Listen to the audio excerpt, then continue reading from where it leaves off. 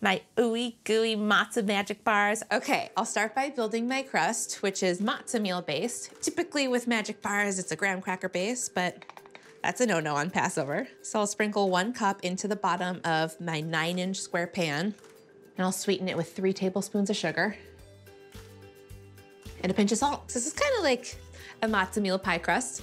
And to bring it all together, I'll drizzle it with ½ a cup of melted coconut oil. And this is the unrefined stuff, so you get that coconutty flavor.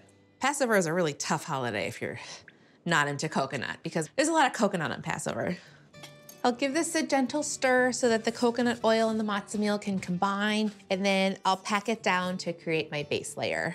Around here, any dessert that is baked in a pan and then cut into squares is lumped into this big, delicious category of bars. They're a staple at potlucks and parties. Everyone loves them. This is simply a Passover version of bars. Hey Marge, I'm gonna bring the bars. That's how you say it. Okie-doke. For my second layer, I'll sprinkle on some dried cherries, which are awesome because they bring that tart sourness to an otherwise very sweet bar. And next, a good layer of chocolate chips. I'm using a combination of dark chocolate, rainbow, and peanut butter chips. And this is part of the true magic because when the chocolate melts and then firms back up, they'll help the bars stay together. Peanut butter chips are the way to go. I've got these fun rainbow chips too. They'll be really pretty and springy. These are easy to get online, or you could omit them and use more peanut butter or chocolate chips too. Okay, I'll make sure these spread all the way to the edge. I'll sprinkle on some chopped pistachios for that nutty crunch. Some shredded coconut. I like these big flakes, they're so pretty. And this is unsweetened coconut. There's coconut in 3 forms in these bars. There's the shredded, there's the coconut oil, and now there's the last layer, which is the sweetened condensed coconut milk, which is the sweet, sticky glue that holds it together. Before I drizzle this on, I'll add a splash of vanilla for more flavor. I'm gonna do it right in the can, because again, no dirty dishes here. I'll stir this in to incorporate. I think my father-in-law, Roger, is gonna appreciate these the most. He's the real sweet tooth of the family, the sugar farmer, go figure.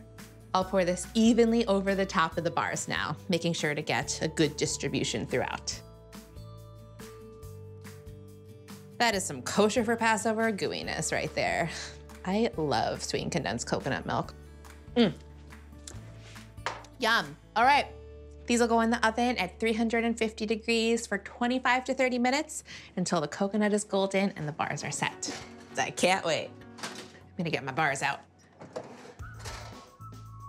Ooh, those look gooey and good.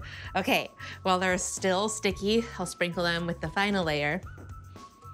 Just a few sprinkles. It's spring. It's colorful.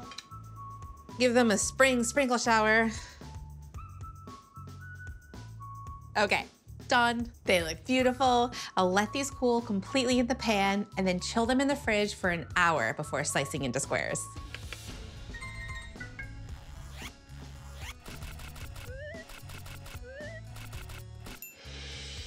Get a load of these bars.